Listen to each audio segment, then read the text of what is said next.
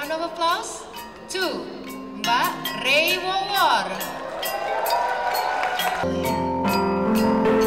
I'll state my case, of which I'm certain.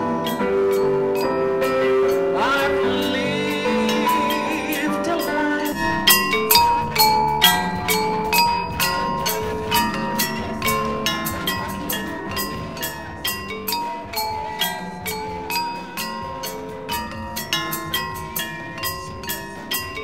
I definitely think that that this event does a really great job at not only displaying the unique culture of Indonesia, but also presenting in a very welcoming, kind of open arms kind of fashion, which makes everyone kind of curious, even outside the Indonesian community, as well as to the American community. So I think it's a really great way to introduce this uniqueness of Indonesia to the American culture.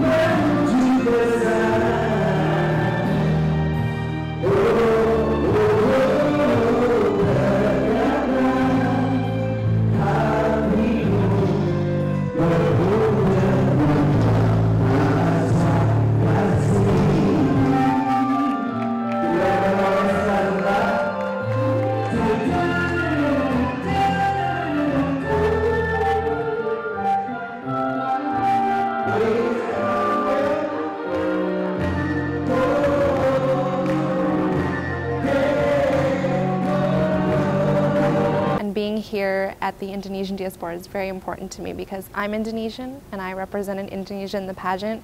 So it's like my home and I gotta be here to represent.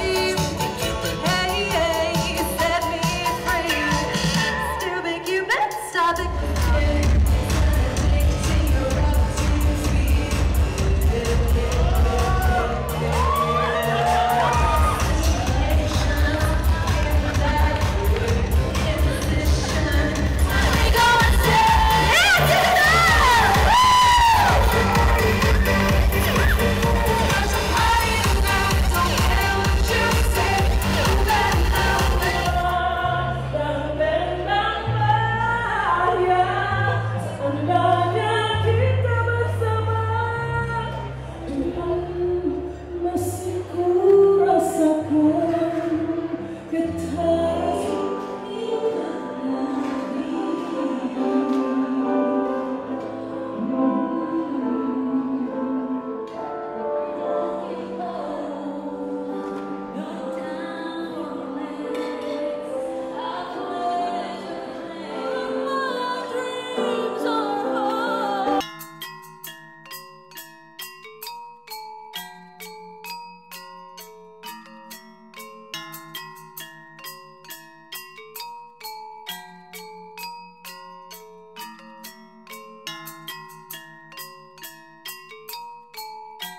It's amazing. It's something for all Indonesians to be proud of.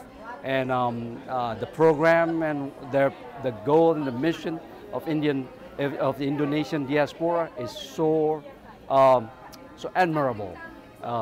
It's impressive, and the organization is doing a lot for the community, for the Indonesians that's overseas, and they're doing something great. There is no difference between the legal definition of diaspora in the country, as we know, as of you know, that the legal definition of diaspora in the country at the moment. As of you know, that I'm a relief driver, so I came really late. So this was a soccer game. You know, most of the candidates is already holding their knees. This was a soccer catching their breath. You know, most of the candidates is already holding their knees. You know, catching their breath.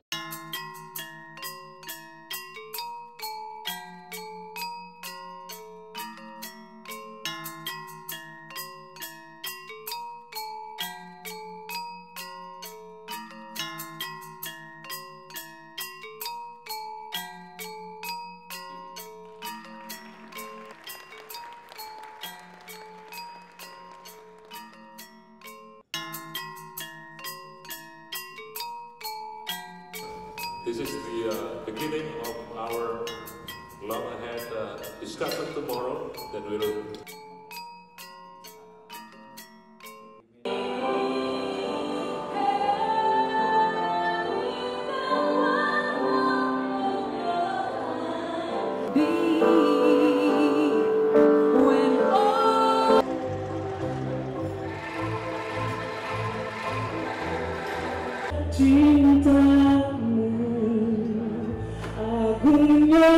We were able to get famous singers this year. I know I'm not from Indonesia, but because of the restaurant, we always play Indonesian music, and there are some that I know my parents grew up with, and they wish they could be here. But the fact that we're able to bring a lot of famous, and as well as people, they're basically people who built the Indonesian culture, and they're able to help us out and bring it into the States is an awesome sight to see.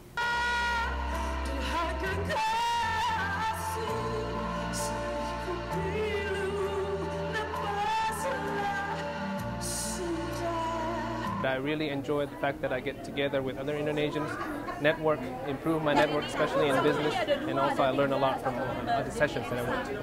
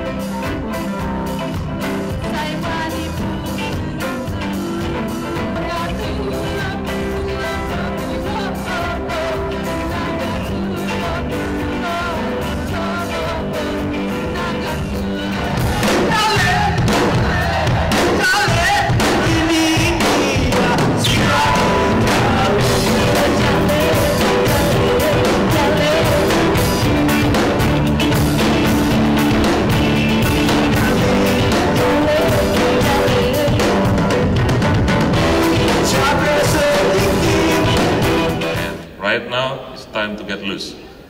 I think I agree, right? And I don't need to put in there. It's 10 seconds to 7 minutes of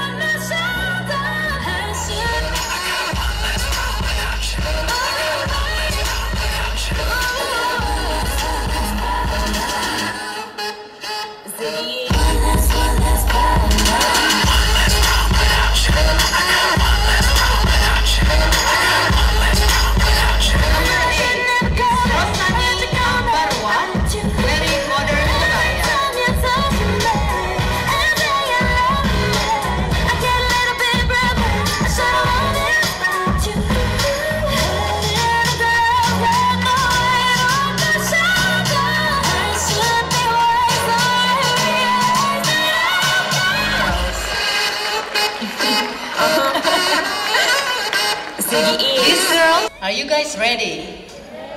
Yeah. Saya ingin menanyakan beberapa question kepada adik-adik kita ini. You know what, most of you probably about half of my age. So I'm so proud standing over here with you guys. Tahbisan untuk the Ratu Kebaya Diaspora 2014. Give them a round of applause. Yeah, one more time, another round of applause for Raisha.